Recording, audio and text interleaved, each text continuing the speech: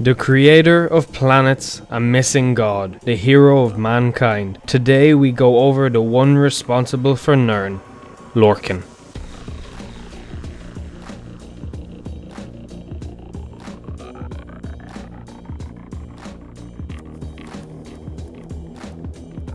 Lorkhan is an Aedra responsible for the creation of Nirn. In current times, depending on the race, he is referred to by several different names, some including Shazar or Shor, but we'll get into that a bit later. It is said that Lorkhan was sent by Sithis, Sithis being a very powerful deity, to go and destroy the universe that the Aedra had enslaved and taken away from him. However, when Lorkhan got there, he took a liking to it and decided to create a plane, this plane being Mundus. Within it he created Nirn, while all the other Aedra working on it became separate planets. As I said earlier, Lorkhan is seen different by the races of Tamriel. He is despised amongst most of the Mare, who refer to him as the trickster. This being because Lorkhan is said to have tricked the other Aedra into creating Mundus, where they then ended up trapped. To men, however, Lorkhan is the hero of mankind and said to have created all men from nothing, which leads men to believe that they owe their existence to Lorkhan.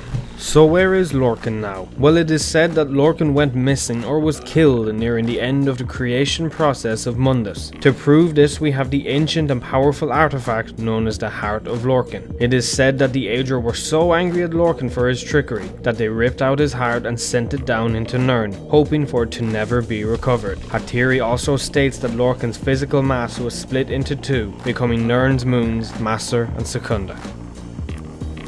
So Lorkhan was an Aedra who was responsible for the creation of Nirn. Originally sent by the deity Sithis to destroy the universe, he created a plane with Nirn being the center planet. He tricked the other Aedra into helping create other planets. They were so furious they ripped out his heart and sent it down to Nirn. So this heart, it is said to be the cause of 3 near major disasters. How powerful could a god's heart really be?